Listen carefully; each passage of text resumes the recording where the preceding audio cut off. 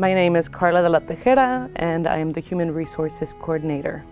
I've had the opportunity to work in several departments, so I got to know what a nonprofit really, the ins and outs of a nonprofit. And then I moved over to HR in 2019.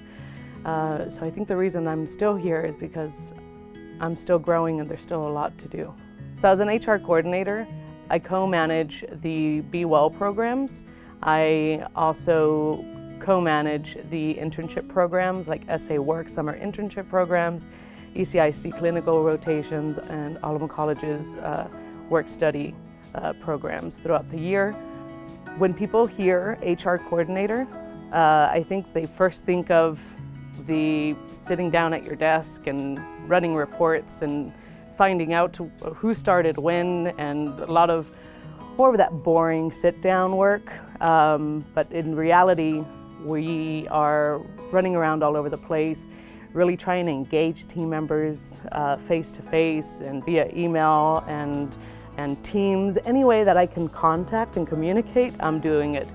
The thing I enjoy the most about working at MHM is, I think, the people. I'm a social person. I love to talk. I love to laugh, and I get that every day when I come into work. Our goal within HR is to engage team members, keep them happy, keep them growing, keep them learning, listening, engaging. Our mission overall, MHM's mission, is to serve the underserved. So HR's goal, we don't see the patients directly or clients, so we want to make our team members as happy as they can be to thrive and work. A healthy, happy team member is going to be able to better serve our community, and our mission is serving humanity to honor God. So we serve our team members so they can serve our community.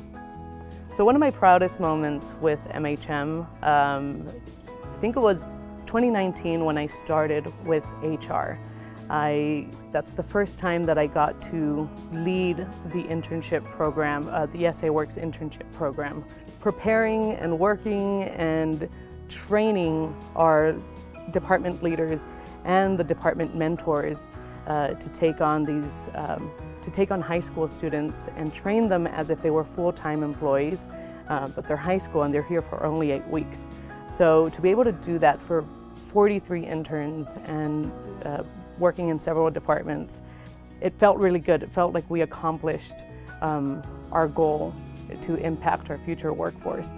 And seeing it from the outside and from the inside is just, it's impacted me, and I want to continue working for an organization that just does so much for our community and the team members that are part of that community. I think that there's more for me to learn, and more ways for me to grow, and more ways to give.